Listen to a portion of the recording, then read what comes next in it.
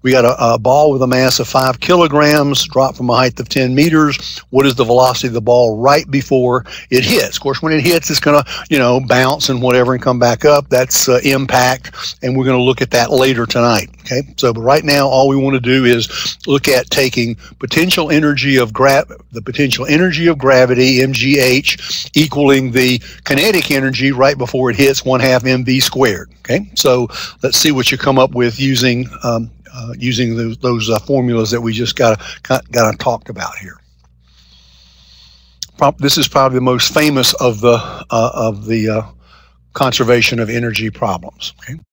Up here, of course, we're starting at 1, and we're going to be going down to here to 2. I'm going to use this as the elevation, what's called datum. Make that 0, so therefore it's the height is 10.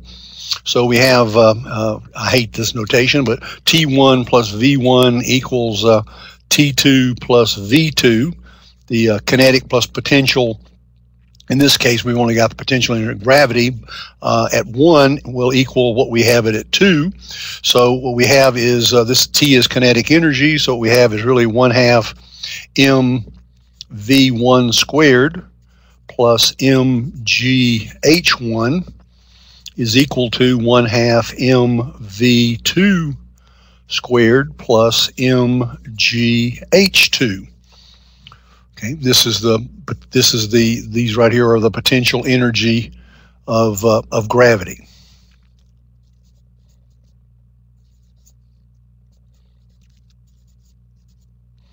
mgh.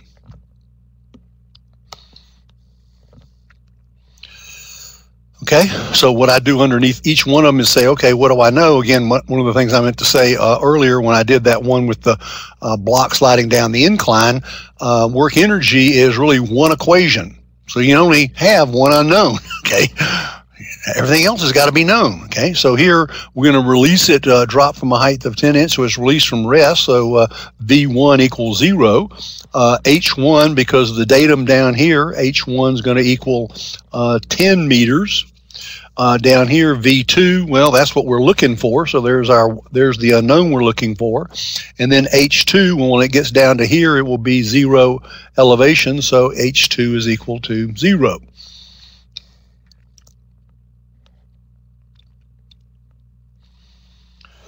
So without putting the numbers in here, what we have really is 0 plus mgh1 is equal to 1/2 mv2 squared plus 0. Okay. And notice what happens, this happens all the time, it doesn't matter, it doesn't matter how much it weighs. You would bet money that it does. Well, it doesn't, okay?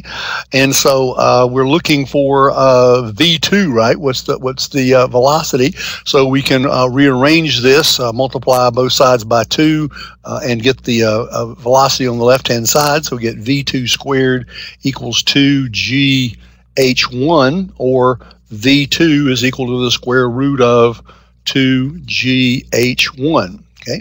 Probably one of the most famous equations in all of engineering, actually, is the giving up of kinetic energy, of potential energy into kinetic energy. This will be an equation we'll use in fluids when we say what's the flow from a tank that's H1 deep? What's the velocity coming out of the opening, out of the spigot? If you open the spigot, what's its velocity? Well, it's going to be the square root of 2gh, okay? We'll see that when we get to the Bernoulli equation. Okay, which is really conservation of energy, but it's got an extra force due to pressure. Okay, so that's but we won't talk about pressure now. Leave that for another day. I can get this to stay up there. Okay, well now we can put in the numbers that we have. This is the general result.